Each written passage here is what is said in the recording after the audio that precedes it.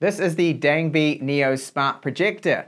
Full HD, 60 Hz, it's Netflix certified, Amazon Prime TV, and all of your streaming services will be running at 1080p because it does have a Widevine Level 1 cert. It's not running Android TV, so it's Linux-based, the OS, and it's a lot faster than Android TV. Now, it's got built-in speakers, 2 of them, they're 6 watts each, Dolby Audio, pretty impressive, the sound of them for the size of it. And we're looking at a DLP projector. So the maximum brightness is 540 ISO lumens. It's got auto keystone correction and autofocus. In the box, you'll find a user manual. We have a support card, power cable, our power supply that is 90 watts, and our remote here. So it's a Linux operating system that it's running. It's not Android TV, but very similar looking remote to that. And you'll see we've got our dedicated buttons there for Netflix, Amazon Prime Video, YouTube, focus, volume controls, and that's the power on button there. And there's even a microphone built into it. What's not included is 2 AAA batteries to power this remote. So our projector here does have auto keystone correction, autofocus using these sensors. Now it's a DLP projector rated for up to 30,000 hours. 540 ISO lumens, and it does support HDR10. Now this here at the front is just a grill for ventilation. On the left side you will find our dual 6-watt speakers, Dolby Audio speakers too, by the way. They sound really good for the size of it, and later on I will give you a sample of them. On the right we just have another vent here for the cooling. And on the bottom of it, we've got these 4 solid rubber feet and your typical mounting point. So you could mount it on a tripod or you could have it set up on a ceiling mount. We have the exhaust vent at the back, which is rather large. If you look inside there, you can see 2 copper transfer pipes, and there are some fins in here. So you will feel a little bit of a breeze coming out the back of this, and it's warm because it's cooling the projector, making sure it doesn't overheat. Later on, I will give you a fan sample. So I've got 2 Type A USB 2s right here, and then we've got our HDMI input, LAN, and then optical audio, good to see this, and DC in for powering it. Then the top of the Dangbei Neo, this is plastic, so the whole frame around the outside is plastic. The only thing that's metal is just the mesh, that's a bit of a dust filter there, and we have the power button with status LED. Now setting it up is a little bit different from your typical Android TV projector, because this is an Android TV. This is, of course, running Linux, which is a lot faster. They claim it's about 60% faster response times, audio, everything. It's a lot more lightweight. So here you can see you've got various different European languages. In fact, every single language is pretty much in here, which is great to see. And the menu so far does seem to be really quite fast.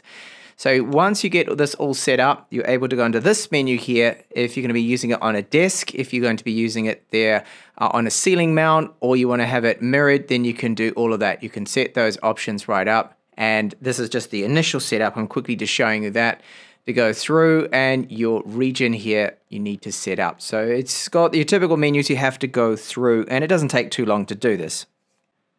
So this is our default menu system here, and it is fast. I do find moving about in this, it does not seem slow at all. So you see that Netflix, that's already pre-installed. Of course, it is fully certified. It's got a Widevine Level 1 cert. YouTube is there, YouTube Kids, Amazon Prime Video, and we do have open browser mirrorcast option. You can use that too. App Store, so take a quick look at that. The performance of everything seems to be excellent the way it all loads in. So there's various different apps that we can jump in and grab and install from here. You can see they've got categories up the top there. So you've got stuff there for children, new apps, featured apps, music, video, news, whatnot. It's all up there. And again, the performance is good. It does seem to be faster than Android TV. It's certainly a lot less bloated, I would say. So it's all running off a quad-core chip. It's got a gigabyte of RAM and 8 gigabytes of storage. That's eMMC 5.1, the spec of it, which is sufficient enough for these kind of needs. So if you go up the top here into the menu, you've got your inputs. So you can select your USB for external files, HDMI, go back home, and we have our settings. So just quickly go through some of this here. So keystone, you've got that. And for me, just out of the box without having to adjust anything, the keystone at the moment is looking very good. Now I have a wall that has a matte paint finish to it, and it's hand plastered. It's not 100% perfect. So if you see any distortions, it's either that or my lens, which is an ultra wide lens. Now zoom, you can go from 50 to 100%. Now I don't see myself having to use this. I'm just got it 100 at the moment. So you can zoom it down if you wanted to do so, but doing that, you reduce the quality a little. So I'll get onto the image quality shortly, but just go through this. So the keystone, that's all there, the zoom, and then focus. Now you can manually do it, but again, I have found autofocus to be really good. I'll show you how long it takes now. So I just press it, and you see that it's using the camera to get the focus on that, and it takes a few seconds to disappear. In fact, no, that's the manual focus there that I'm running, sorry. So I don't need to tweak that.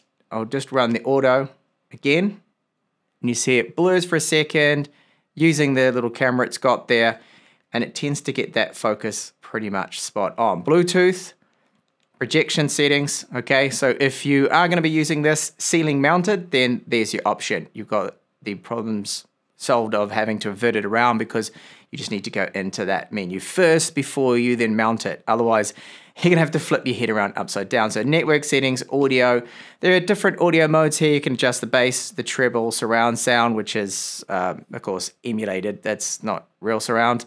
Sound style, so this is just a few equalizers in there too. Digital output mode, dialogue enhancement, picture modes. So there are a few of these in here. Standard is what I'm using. You've got custom. So the brightness is all the way up to 540 ISO lumens, and you can tweak all of this yourself if you wanted to go through that. Cinema preset, sport, vivid, standard. Doesn't seem to be a gaming mode. Now there is an eye protection mode that you can turn on. That's going to reduce the blue light. If you wanted that, you've got that right there. And lastly, about. So this is where you'll find Netflix information, version info, and they are supposed to have over-the-air updates too for this particular model. So I've gone over now into Netflix, and the performance of Netflix is looking very good. Even with just the 1 GB of RAM, that's all it needs. Everything is fast, it's smooth here. And again, it feels almost a little bit faster, I think, than the Android TV setups. This is working good. I am the best boss. All right, and you can see the playback is pretty much instantaneous there. So what I'll do is just jump quickly into one of these here that I was watching before, and we'll take a look at the performance. To go into the menu, I'll just resume this. I'll show you just a few seconds. Oh wow, look at that. It's already up and running. It did not take long at all. And yes, I can confirm that is definitely running in 1080p, so full HD quality here. And I'm in the YouTube app here, and the performance is exactly like Amazon Prime Video, the UI itself, and Netflix, and it's quick. It's very quick and snappy. So I'm gonna go into this video here of mine. This is shot in 4K, but of course we're only gonna be projecting at 1080p max. That's all it can project. So the quality is looking sharp enough, okay, for 1080p. You do notice at the projected distance, what I have at the moment, I'm looking at an approximate 85 inch image. So you can see that it's not as sharp as the 4K projectors. That is understandable, but even so, this is perfectly watchable, and I'm really impressed with the quality here. The blacks do not have any speckle to them. There's no grain at all. The optics is excellent. The focus is in focus throughout the whole image, so the edges do not look blurred at all. I'm not seeing any patchy parts there. Contrast, colors, all very good. So I am really pleased with this image quality. I think it's fantastic for a 1080p projector. Still on YouTube now, I've gone over to my cat's favorite channel, which is Burger King, and you'll see why, because this guy or girl, whoever it is, they do record some fantastic quality of their images here of squirrels, of birds, and my cat goes absolutely crazy when she watches this. So it's a good test also of the image quality, because I really find his 4K just looks great. The saturation, the colors too of the birds. So it looks like a bit of a gloomy day here with this one. We've got a standard looking sparrow, but that image quality is looking indeed really sharp, very detailed. Colors, great too as well. I shall just skip ahead a little here. See if he moves on to another bird, maybe brighter area. Okay, still the same one, but the sun's out. Really good color. And you saw how long did that take to cache, me skipping ahead with YouTube. Next to nothing. That was really fantastic performance, very fast. So just go into one more clip just to look at those colors. Just skip ahead again. And again, really impressed with how fast that cached in. Very good. So fantastic image performance here for a DLP 1080p projector. And how does it look if you open a window, which is what I've done now. So I've got a lot of sunlight that's streaming in just behind from where I'm recording, projecting, and the room's reasonably bright at the moment. So it is a lot harder to see the screen, the details. It does not look anywhere near as good, which is standard for a projector. And it is the 540 ISO lumens, but it's looking like I can still at least use it. I can view the content. It just will not be the best viewing experience. You really do want to use this projector like any projector in a very dim or hopefully completely dark room. And could you game on it? Well, you certainly can. I've got my PlayStation 5 on at the moment. This is Dirt 5. I'll get into some gameplay here, but it's looking all right. Now, I can tell the difference going from 4K, which I normally game at on an OLED TV, then to this projector, that it is a downgrade for me in quality, but it still does not look that bad at all. It's certainly playable here. The screen, the colors, everything just fine. And what about our response time, input lag? Well, I'll get onto that now. I'll just go into a game. And this is just fine for gaming, so there's no issues with our input lag here, latency and all that. It seems to be just fine for console gaming at this level. So when I turn to the left, that's exactly when it happens when I press it on the controller. There is no like huge input lag delay, nothing like that. So yes, you can use this projector, the Neo, for a little bit of gaming on the side if you wanted to do so.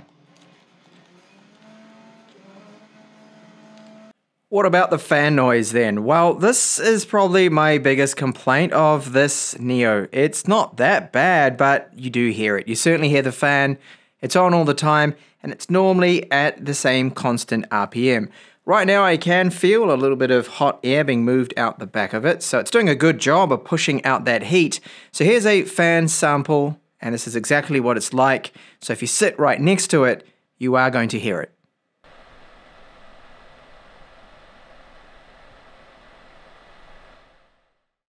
Then the dual Dolby speakers, 6 watts each. They're not bad at all for the size of them and considering how small the projector is.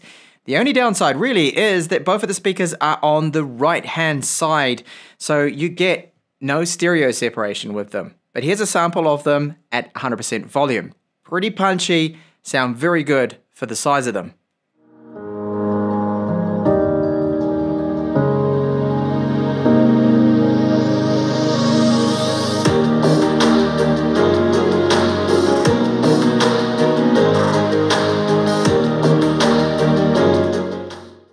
The Neo Smart Projector has a great image quality for a DLP projector. I'm happy with the colors, the contrast, the sharpness of the optics. The keystone autofocus does work really well. And as I mentioned when I was going through the image quality and setting it up, that I didn't have to go through manual keystone adjustment and tweak it. I didn't have to touch that at all. It was pretty much almost a perfect rectangular size to it. The 16:9 aspect ratio there, no tweaking was really necessary.